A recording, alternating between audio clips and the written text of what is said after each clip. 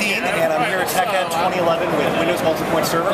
Today I am going to show you how to run Windows MultiPoint Server Manager Console from a separate laptop that's on the same network as the MultiPoint Server. Okay? So come on in close. What you do is you start here from the Home tab, and we try to make this as easy as possible for folks. And there's a link in the console here on the Home tab that says Save Connection Settings to File. Okay? So I'm just going to stick a normal USB thumb drive into my server. And I'm going to come back here, and I'm going to click on Save Connection Settings to File. And when I click on that, the PC UI comes up that asks me, do I want to create a remote station connection file, or do I want to create a remote multi-point manager connection file? So I'll select the first one, create a multi-point manager connection file, click OK. It'll automatically create for me a rail file so that I can remote app the manager console. I'm going to save that to my removable disk, which is my thumb drive.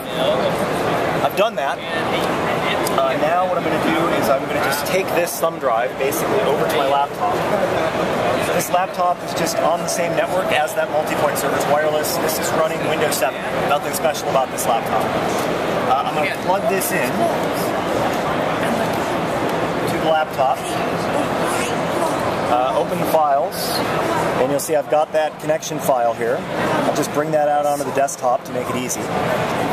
And I double-click on that file, and it's basically just going to start a remote app session back to my MultiPoint server that'll let me run the console. And I got to log in with my credentials over on that server. And here just momentarily,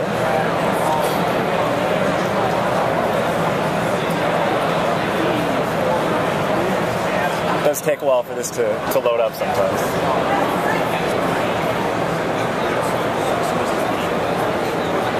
There it goes.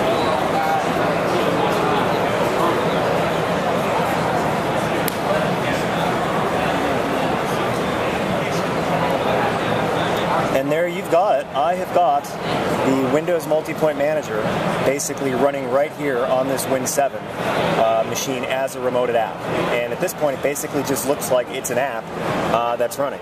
So the scenario here, obviously, is if you're in a classroom environment and you've got a bunch of students all using Windows MultiPoint Server, and you've got the teacher in the classroom with a laptop, or any other connected PC, the teacher can access all of the multi-point management tools directly from the PC and not need to take up all the stations. All right, thanks very much.